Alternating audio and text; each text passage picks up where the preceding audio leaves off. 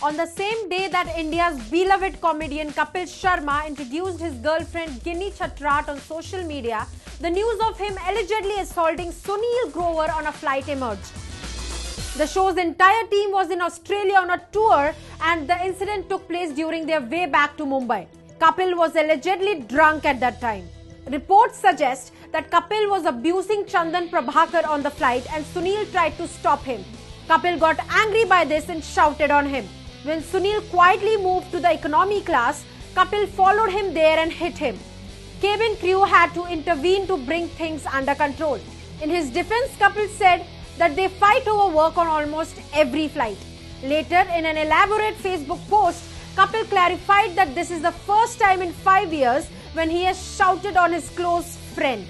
Calling it a family matter, the comedian urged the media to focus on more important things than their fight. While Sunil has not said anything, sources say he's very miffed and may leave the Kapil Sharma show.